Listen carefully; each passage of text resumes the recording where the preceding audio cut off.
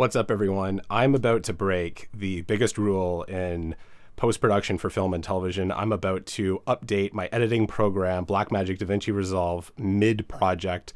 I'm working on Transmissions Volume 1 and 2. I've been working on these two feature films for 5 years now. Transmission Volume 1 is pretty much done. It's 99.9% done. Transmission Volume 2 is still at the rough cut stage. These are incredibly complex VFX heavy projects with tons and tons of effects and complex color grades, node-based systems. I have fusion effects. I have all sorts of crazy stuff. I have third-party stuff from Red Giant and tons and tons of sound effects. It's a very complex project with a very complex timeline. Been working on this project for 5 years. I've done major release updates throughout that time, run into a few problems here and there. I've even attempted a few betas kind of in the early stages of this, and sometimes it went really well, sometimes it didn't, but I've been stuck on version 16 of Blackmagic DaVinci Resolve Studio version for a while now. I've reached a point where I need to upgrade to version 17 for a number of reasons, including other projects that I'm working on. So I'm about to make the leap from Resolve 16.2.8, which is pretty old now, and I'm going to update to 17.3.2. I've been preparing for this for about a week now. I've done a ton of research. I've backed up everything. I've backed up my project. I've backed up my disk database. I've backed up all my gallery stills from every single shot in the entire film.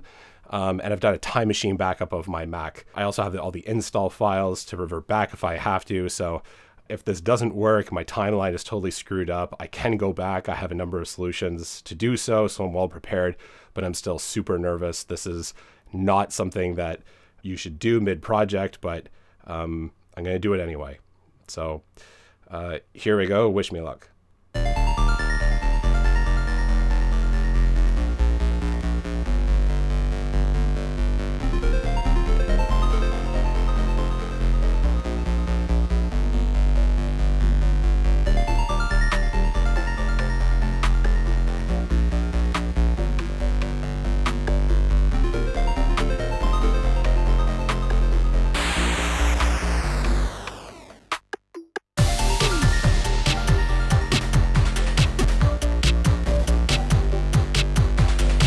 So I think it worked.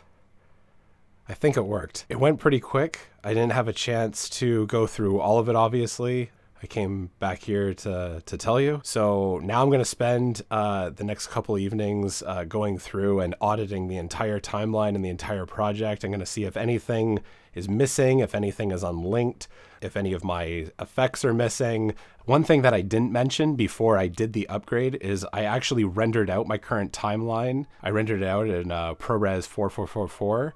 So I'm going to be able to import that back in, and I can use that as a reference for my entire timeline in the highest quality available, and I'll be able to make sure that all my my color grades are still there, all my effects are lining up frame by frame, and nothing got screwed up in the upgrade. But so far, it's looking really, really good. You know, it's a large calculated risk to go from two major releases mid-project, so you have to decide if it's worth it or not. But hopefully, if you're doing this, I've given you kind of some ideas of what you can do to back up your stuff.